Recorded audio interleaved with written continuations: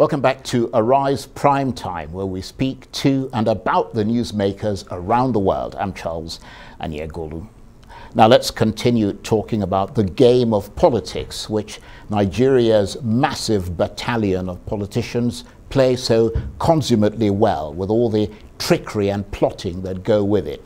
Could we see a giant swerve away from all that this time, or is it likely to be business as usual? At the moment, they all seem like crouching tigers, poised to strike out for support. But will it be the old guard or the new breed who will win over the electorate? The catastrophically expensive entry ticket into the political arena, it cost 100 million naira just to purchase the form in one party and nearly half that in another, has already ensured that the gates in the two main parties are firmly shut to all but the super rich, dominated by older men, in a country ravaged by poverty, where the majority, younger people, simply can't afford the cost of politics. But with more of the youth carrying the scars of political betrayal and appearing to be more alert to how to use their huge political strength this time, whilst assessing the possibility of a third force, are we looking at what could be a transformative army of rebels with a cause, armed with voters' cards in 2023?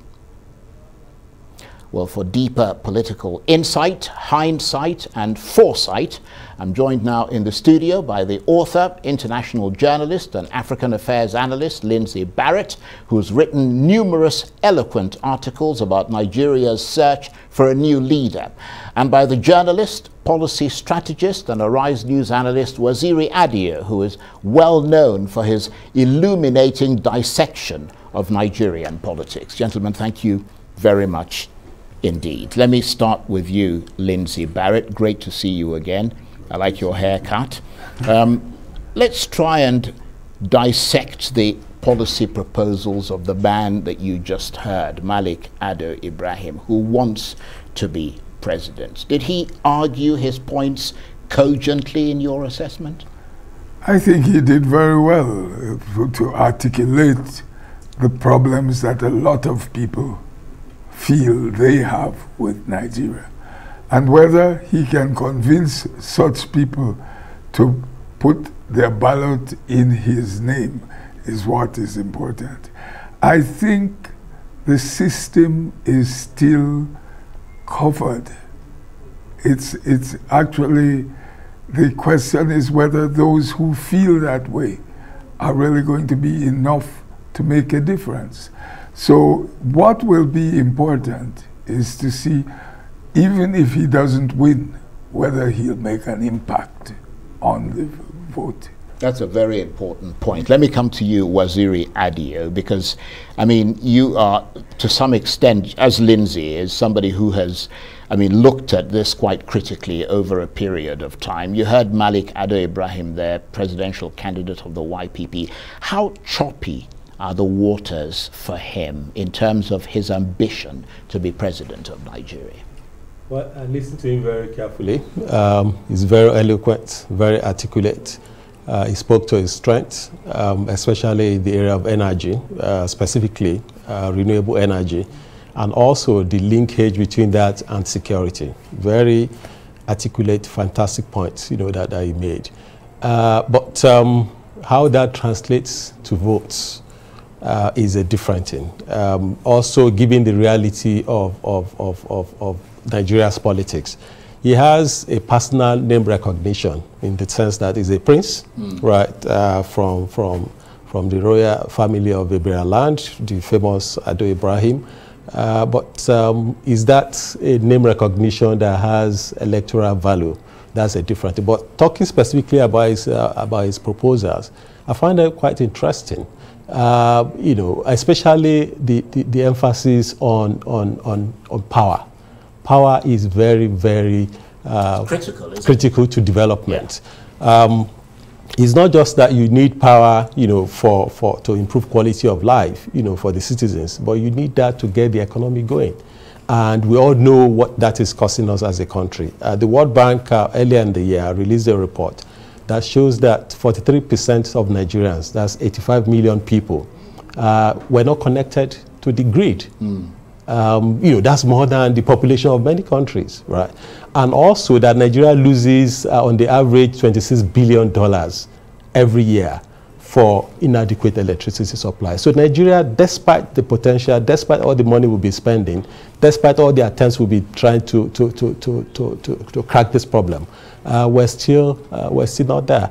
And so for somebody who has played in that sector, it's important that we listen to it. And one of the things that debates and campaigns do is to throw up ideas, whether the candidates win or not. At least the ideas there throw into the space that people can, yes. And that's why it's very important for people to campaign. That's why it's very important for debates to happen, and people to see, what ideas. So there's a public value in running, whether you win or not. At least you put your idea, into.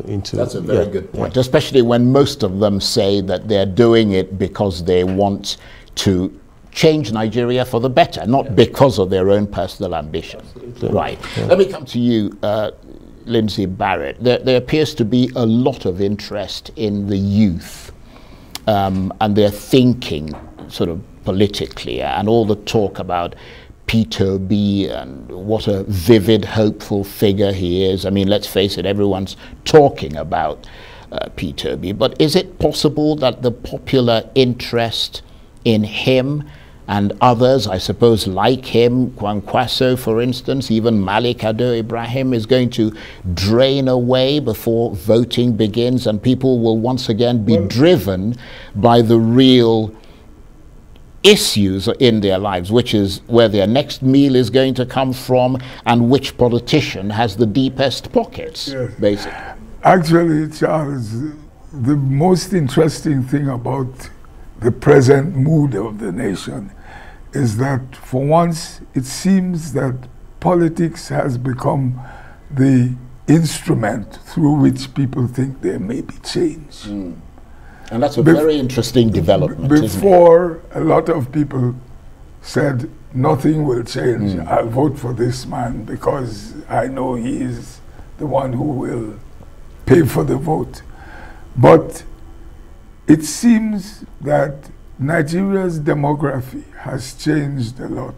For one of the reasons why Peter Obi has become so popular is not even because of anything he has said, it's because of the way a large segment of Nigeria's electorate view him. They do feel that politics has been unfair to the southeastern part of the country. And a large population believes that. Even I've heard it said in markets here in the north. I've spoken to young people who told me, I'll vote for him because I think it's about time we gave it to an Igbo man. This little unsolicited interest that he has brought is very important in the thinking. But is there also a sense of integrity? That there is. It doesn't matter who you are, that it is time to clean up Nigeria. There is that sense. Right. And because Peter Obi has portrayed himself as a man who is very prudent and a careful manager, people are thinking of him. And I believe he is going to make an impact. I have said it that if the three front-runners are truly the three front-runners and Peter Obi enters and comes a good third or maybe even second, we don't know who will be first, that is going to make a difference in Nigeria. Because after the election, the reaction of people will be very, very important. It's basically making it difficult, Waziri Adio, for people to settle for business as usual. But let me ask you this, because today, without focusing too much on one candidate, so that it doesn't look like we're sort of taking, sides, Peter Obi and his Labour Party picked their vice presidential candidate, Senator Yusuf Datti Baba Ahmed, who is the founder of Bayes University here in Abuja. What do you think of him? I think he's a good choice, and it ticks all the boxes in many ways. The first thing is that if you look at the ticket now, you have two relatively young people, right? Mr. Obi himself is in his early 60s. I think Senator Baba Ahmed, younger than that. So you have, when you compare that with the candidates of the leading parties, so which also will resonate more to the youth, voters, in this country. So that is one. Two is that he also is not just that he's young. He's been around. He was a member of the House of Reps. He was voted in the House of Reps in 2003. He was a member of the Senate in 2011. So he also comes with political experience. He comes from the famous Baba Ahmed family of Zaria.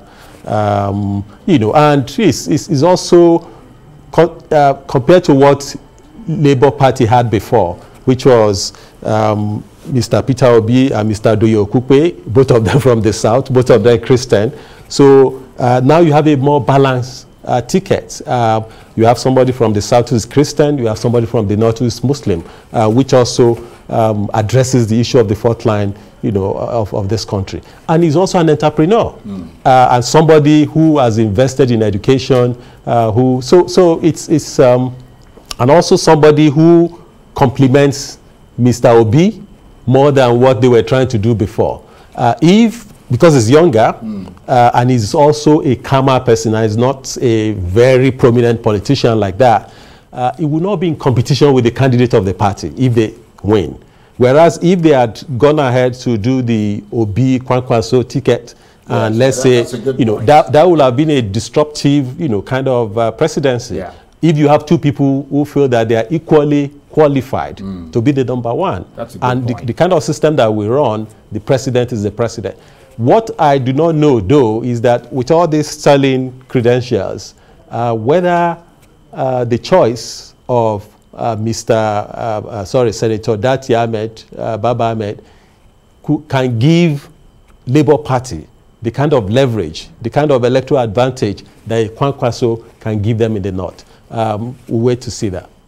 That's a very good point. And I'm going to come back to that point because I think there's a further discussion to be had there. But Lindsay Barret, just listening to Waziri Adio there, what qualities do you reckon that Senator Baba Ahmed will bring to the role of vice president, assuming they win? Because as Waziri said, he does seem to have experience. I mean, he's an academic, he's a businessman, he's a founder of a university, he's a former banking officer, which gives him some measure of economic experience.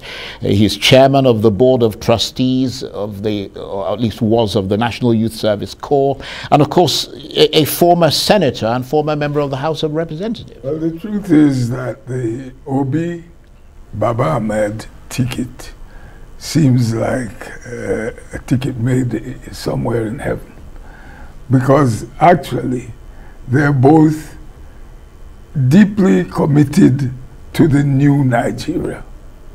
There's no doubt about it. They are relatively young men and they will appeal to a very large cross-section of young Nigerians who are fed up with the old politics. So I believe they will have a large following. Whether that following will be bigger than that of the old-fashioned politicians is something we can't say yet, because you'll have to wait till the campaigns really begin to know whether they are able to ginger up support. But truly, it shows me that the Nigerian democracy is bringing out, real leadership from Nigerians. And we are beginning to think about putting together people who genuinely have something to offer. So I think that they have been able to come up with a ticket like that is a good sign for the future. Okay, I said I was going to come back to that point, Waziri.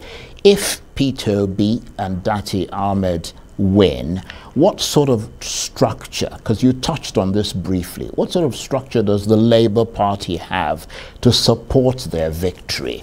Will they have seats in the National Assembly? I mean, governors in the states, etc., or will it be like generals without an army?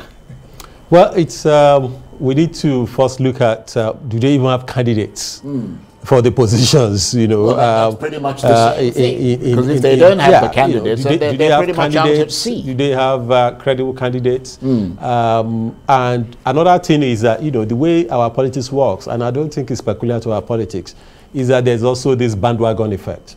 And we have seen it. We have seen it. We saw it in 2015.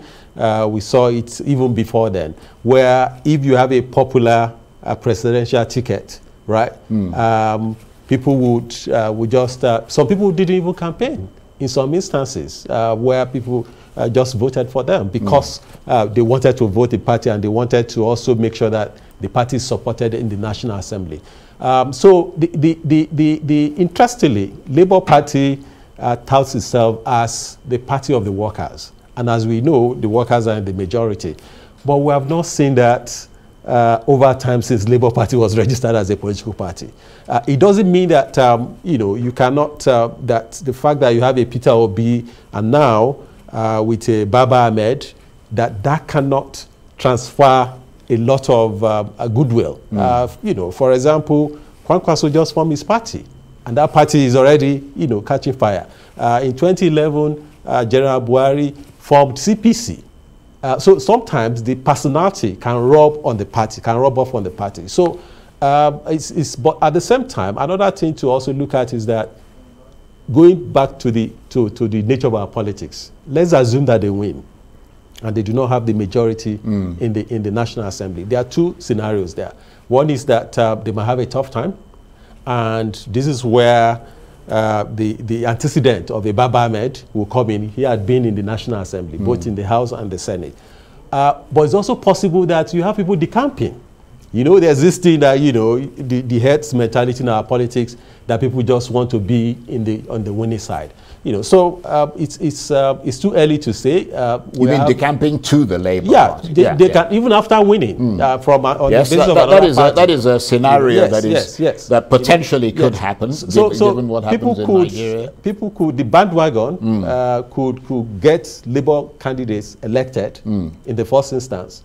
Even if that doesn't happen, if they win, the other people can change their party. As we know, people crisscross all the time. You know, so it depends on how they handle it, and it's good that there's somebody with legislative experience on the ticket, which can help, because that's going to be any president.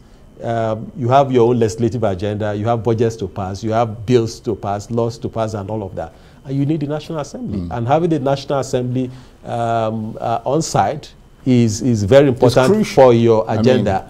I mean, and also to make sure that you don't get impeached. Absolutely. Yeah, that's a very good point. Yeah. But what about the other potential drawback, Lindsay, which is the unions who appear to dominate in the Labour Party, or at least are a credible force within the Labour Party? I mean, we're looking at what is happening in Nigeria with, you know, ASU strikes and this, that, or the other thing.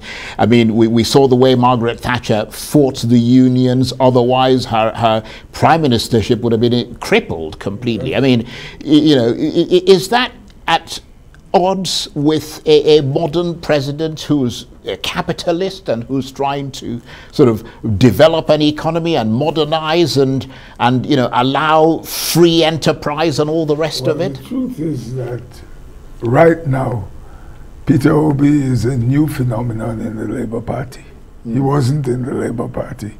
He joined the Labour Party in anger. Yeah, so maybe ideologically he doesn't actually, he's not on the same page. And Labour has not actually established itself as the party of the workers. Frankly, Labour Party has been a convenient spot for people. Because it has followership from the unions, from the Labour movement, it has been substantial enough to help people who are in a problem in one party or the other.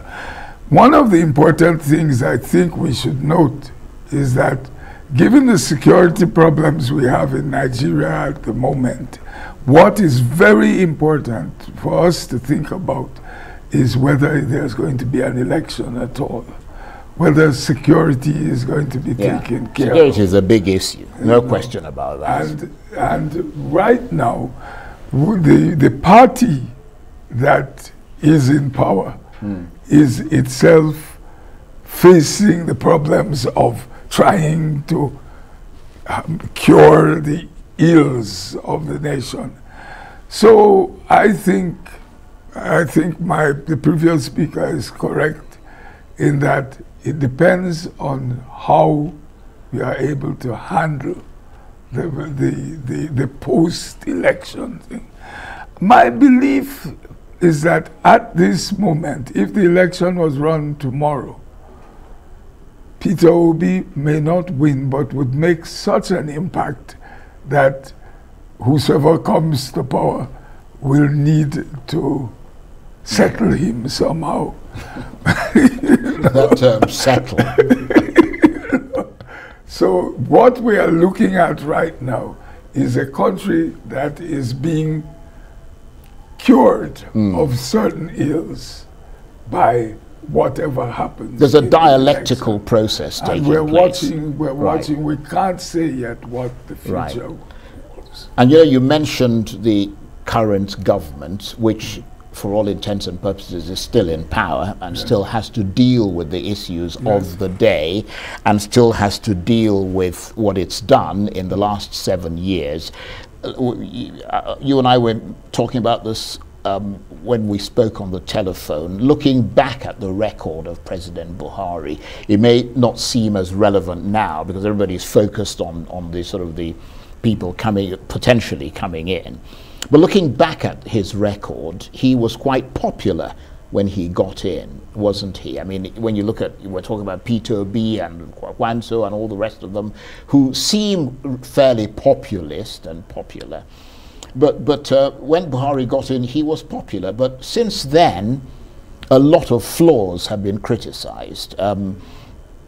Did he actually have any great moments in his presidency, would you say? I mean, are there any that you can point to in the last 7.5 odd years?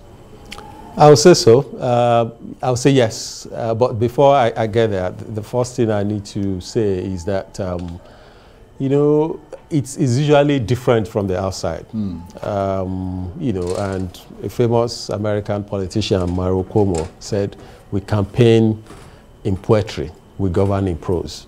So it's, you know, it's very easy for anybody to say, "Oh, we're going to do this. I'm going to fix power. I'm going to fix security. I'm going to create jobs."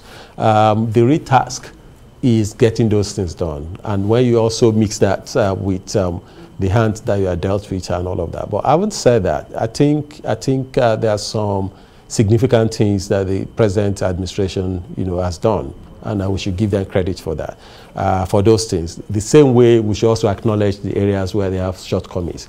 In terms of the good things that you should credit them for, in terms of investment in infrastructure, right? I don't know any government in recent history that has done so much in terms of investment in infrastructure in this country. And you can look at that in different ways, including completing what others started. The Abuja-Kaduna rail was started by the previous administrations. They completed it. The Warri-Itakpe rail line was started in 1987, 1989. It was completed by this administration. The Lagos-Ibadan rail was started from scratch. You know, and there are so many things. There are so many projects, so many roads, so many bridges, so many port stuff going on, right? Of course, there are people who are saying, "Oh, is this infrastructure we want to do? Can we eat the road?" But it's very important. Infrastructure, you know, is very critical to job creation, to development, to growth, you know, and all of that. So that is one. If you also look at some key legislations that have been passed under this administration, we should also give them credit for that. You know, the petroleum industry bill, for example, was first introduced in Parliament in 2008. and it went through different iterations, and it was always a stillborn. And this administration started it and got it done. There are other things like that too. So, but I would say that there are also some issues that we need to ask ourselves that, you know, the administration could have done better. Let me give you an example that also has become a major problem for us now, the issue of subsidy. The issue of subsidy. Petroleum subsidy, for the first time in the history of this country, the citizens were ready, the government was not ready. For the first time in the history of this country, the pump price of petroleum products was increased, and there was no protest, nothing whatsoever, right? And we instead of pursuing popular regular deregulation, we allowed the ball to drop.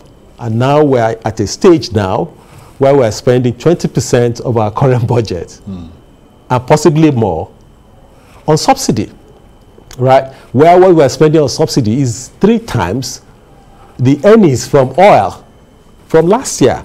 So it's become a major problem. And of course, you know, the security situation we have, you know, back and forth and all of that. And there are also some things like debt, you know, growing out of you know, debt profile, increasing, and so many other things around the economy, you know, that have become, you know, really we're spending. So a lot of those things negate the positive things. Not necessarily. You take it in equal measure, you know, and government is a continuum.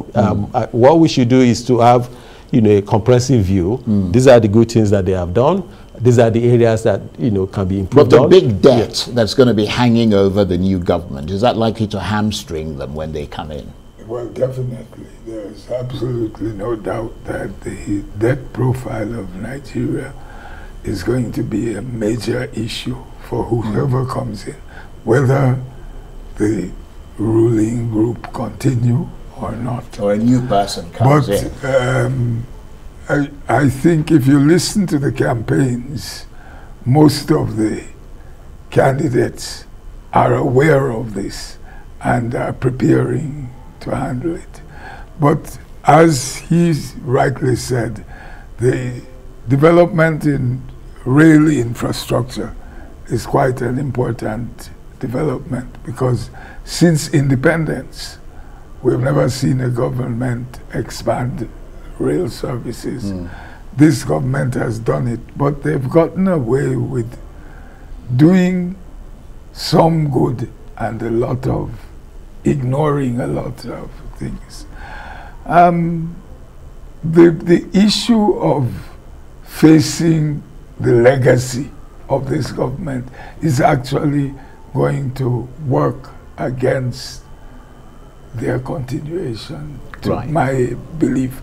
I believe that the popular feeling is that you have to cure what you are getting. And that is going to have something to do with the result of the elections. Right. And looking at that first draft of history, Waziri, of Buhari's time as president, and as we assess whether it's going to be ugly or handsome, is history also likely to be unkind to him and his government in terms of his personal conduct in office, being detached and remote from the people, not being, or at least being perceived as not being empathetic, associated with ethnic injustice and sowing divisions in a country that is so precariously balanced with so many ethnic groups? Or is that judging him too harshly? Well, you know, with history, you can't say. We have to wait. That is not to say that I agree with everything that you have said in characterizing him. People come in different ways. There are presidents that are very expressive. There are presidents that are taciturn, and all of that. You know, yeah, we have to wait for the judgment of history to see. But you know, at the same time,